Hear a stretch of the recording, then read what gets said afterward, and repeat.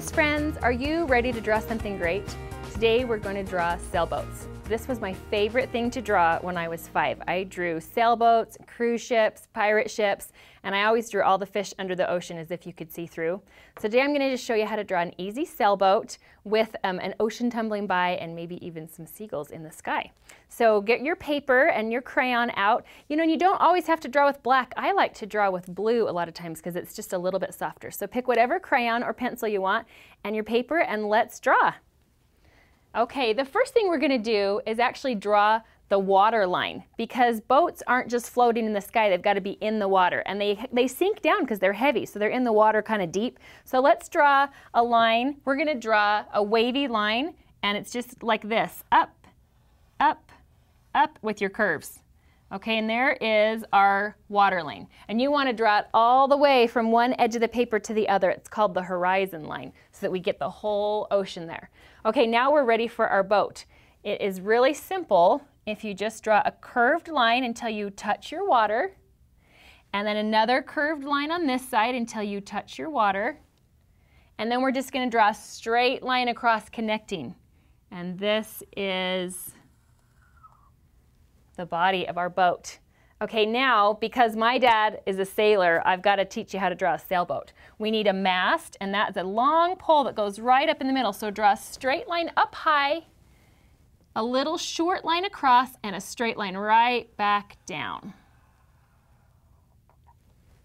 Okay, we're going to draw one straight triangle and we're going to draw one curved triangle. The straight triangle is going to go on this side. This is a pole right here that comes out and it's called the boom. You got to watch out when the wind changes because it whips around and it can knock you off the sailboat. That's what my dad always told me. Nobody ever fell overboard though. Okay, and then we're just going to draw a straight line from the top to the corner for that sail. Now this sail we're going to do just a little bit different, but I know you can do it. I want you to start at the top and I want you to draw a curved line down to the bottom of the boat, this edge of the boat, and now draw a curved line into the mast. And one more curved line back up here. This is the main sail, and when the wind picks it up, it makes that curve. And you know what? Sometimes you can put on something called a spinnaker, and they're really bold and bright colors. So you could do any details you wanted here and make this sail whatever color you wanted and really fun. Okay, now I always picture a flag on the top of the boat, so let's draw a little flag. I'm just going to draw a circle here, kind of at the top of our mast.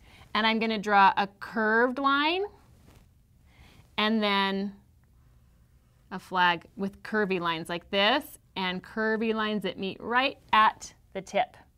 Okay, now to finish our sailboat picture, we're going to add a couple of details. Usually sailboats have a stripe. So I want you to take a straight line across and then one more right next to it, across like that.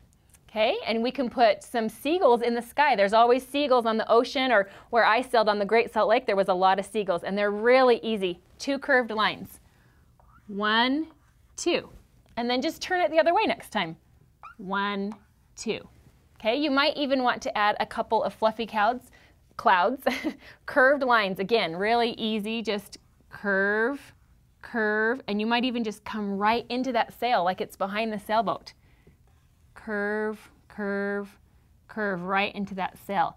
That gives our painting a little bit of depth because the cloud's behind the sailboat. Okay, we're just about done. If you want to add anything else, sometimes if you just add a couple more curved wavy lines, gives us a little bit of depth in front. And that's how you draw a sailboat. You guys did a great job today. Remember that you are a great artist. Keep drawing, and I'll see you next time. Bye.